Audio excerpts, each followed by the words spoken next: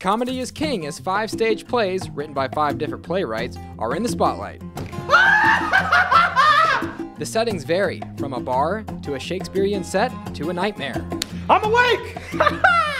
They all focus on either the life of an actor, or they focus on just the world of theater. So they're all not necessarily about acting, but they are all about theater. And for actors, comedic roles can be among the most challenging. And also making people laugh is a very hard business because you can read one line and one person might interpret it differently.